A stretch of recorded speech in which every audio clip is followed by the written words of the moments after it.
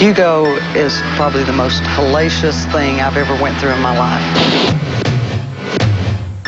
The official winds were 161. It was a nightmare. At that time, preparation started. We decided it was a definite possibility that Charleston could take a ground zero hit of Hurricane Hugo.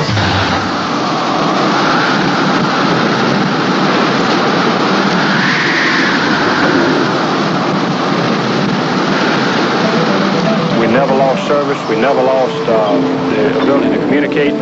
We lost all commercial power, and everything went away. But we still had the availability of our System 85 working, which our AT&T technicians were here with us during the storm. Everything continued to work. Everything else went out. Our radios went out. Everything went out. The telephone stayed on. We had people calling us during the storm. I think today we know we're in an age where technology has really advanced, but the technology is only as good as the service. Our AT&T telephone technicians, they were here, they were working, they left their homes and their families, and they were devoted enough to this institution and AT&T to be here when we needed them to make everything work. If I had not been able to communicate with somebody else, another living person, another living body, I don't know what I would have done during that hurricane.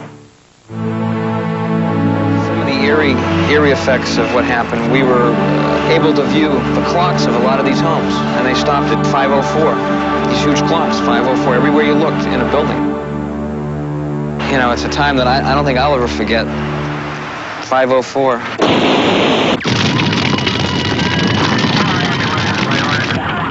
When I stopped to think about AT&T and the response of AT&T, I recognized that this response was not just the field services organization or the business communications systems.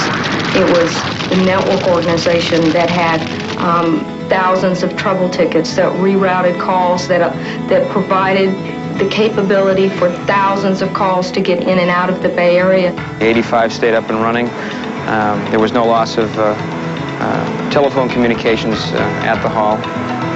It was a great burden off my shoulders because I was able to deal with other issues rather than worrying about bringing the 85 up. I did manage to get a brief moment out to call my mother back east. And I told her, Mom, I'm alive, I'm not hurt, and I'm going to be very busy for a long time. It makes me feel like I'm part of a big company and a big community that does and can respond, and makes me very proud.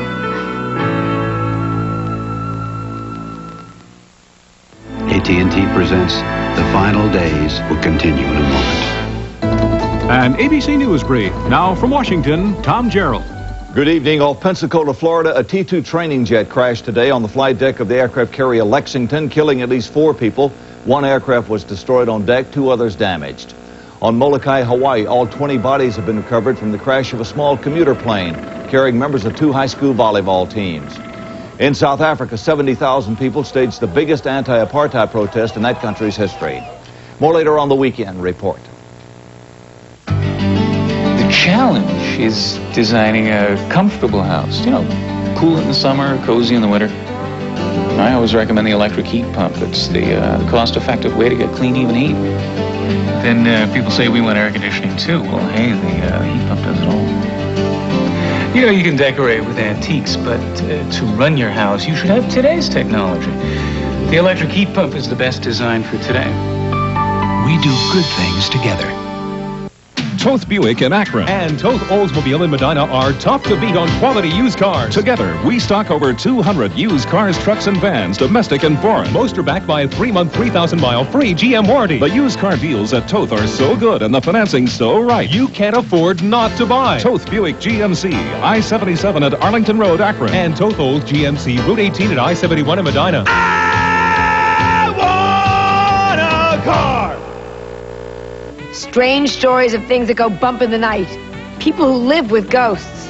You can do everything from playing heavy metal music if you don't think the ghost is going to like it, to telling very bad jokes to bore them out of the house. Plus actor Danny Aiello. He used to drive a bus, now he's turning out blockbuster movies. I walked into the improvisation here in New York City, and Bud Friedman gave me a job. He saw talent in me, so he made me a bouncer. All on the Joan Rivers Show. Monday at 9 a.m. on TV 23. 85 degrees. And now AT&T presents The Final Days continues.